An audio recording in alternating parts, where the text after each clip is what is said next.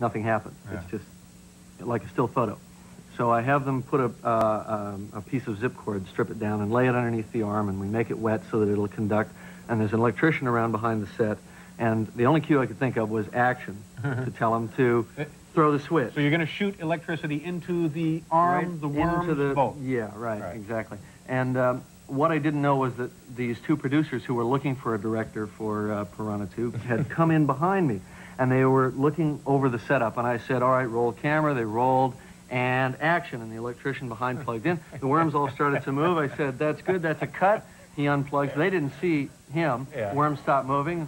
I turned him and saying, come with us, we'd like to talk to you about a film we're making. And then it was Piranha 2. Well, this has opened nationwide now, is that the deal? Abyss is all over. Yep. And do you think, is it going to be like one of these big ones, like Batman or some of the others that have... It's hard to say. It's anybody's guess. You know, people seem to want to spend a lot of money this summer at the movies, which is great. But on the other hand, they might have spent it all already. All right. You know?